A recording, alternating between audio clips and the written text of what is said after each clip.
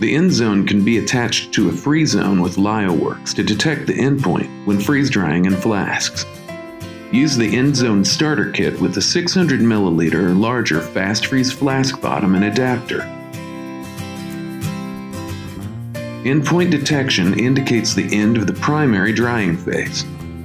Some samples may require a secondary drying phase to achieve your desired moisture content. You'll need a 5/16" nut driver to install the end zone. Attach the endpoint detection module to the right rear corner of the FreeZone benchtop freeze dryer, or the left rear corner for console models. Connect one end of the communication cable to the receptacle on the end zone module,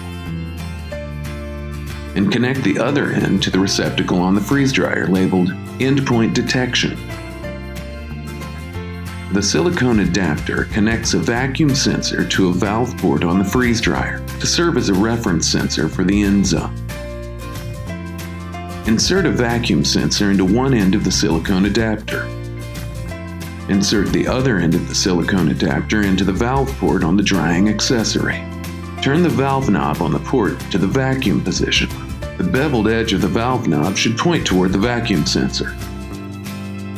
Connect the cable to the reference terminal on the end zone. Attach the lid to the flask containing the sample.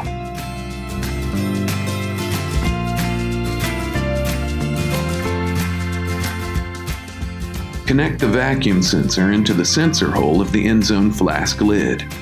Connect the corresponding vacuum sensor cable to one of the 5 numbered terminals in the end zone module. Now turn the valve knob to the vacuum position. If the end zone accessory is properly connected to the freeze dryer, the checkered flag icon will appear in the menu bar on the touchscreen. Press the checkered flag to access the endpoint detection menu. Use this screen to control the settings for up to 5 individual flasks. Endpoint detection status is shown for each flask. Touching endpoint detection will allow you to turn it on or off for any flask. When primary drying is finished, this status will show as complete. The offset from reference vacuum shows the difference between the readings at the vacuum sensor and the individual flask sensor.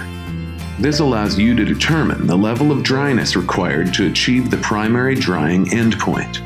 You can select a value between 0.01 and 0.05 millibars. 0.01 is the driest setting, and 0.05 is the least dry.